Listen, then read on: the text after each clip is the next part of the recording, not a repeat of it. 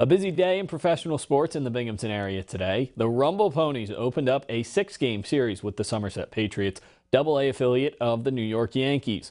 The Ponies took game one of the Double-A Subway Series 14-9 in extra innings. Trailing by two headed into the ninth, Binghamton put up 3 runs in the frame to take the lead, but would eventually be tied. But in extras, it was all Ponies. Ronnie Mauricio cranked his 19th home run of the year, a 3-run blast to take the lead at 12-9 at the time.